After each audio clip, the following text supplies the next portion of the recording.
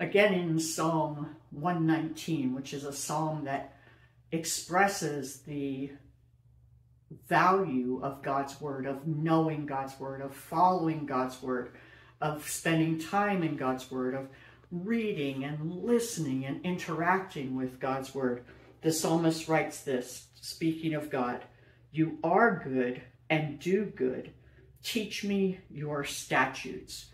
And a statute, in the way that the Bible uses it, is a law or decree made by a sovereign. And in this case, that sovereign is God. A statute, as we typically use it today, is a law or decree made by a governing body, like a legislature.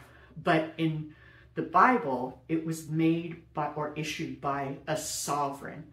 And we might resist that idea that there is somebody above us who just lays down the law for us, except for what the first part of that verse says. You are good and do good.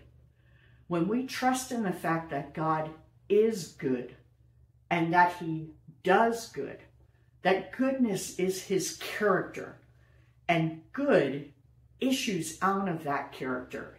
He can't do evil because his character is good. It's the essence of his very nature.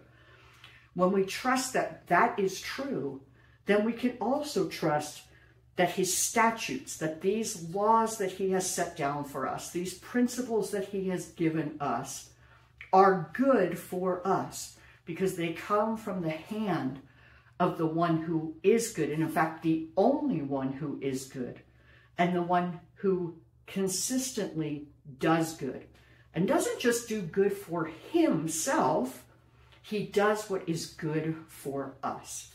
And we'll find that as we follow his word, as we follow those statutes that he has given to us, as we follow the principles in his word, that good will be what we experience.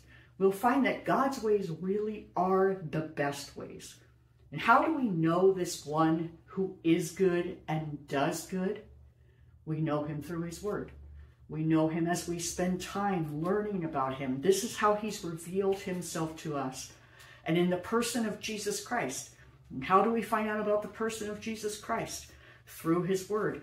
As we read in the Gospels and we see Jesus teaching, we see what he did, how he interacted with people, we are convinced of the goodness of his character.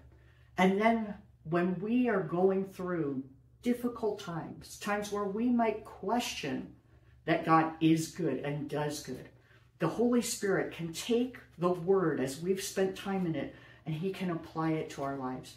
He can remind us of the good things that God did in here, but also the good things that he has done in our own lives. So I would encourage you today, spend some time getting to know the one who is good and who does good.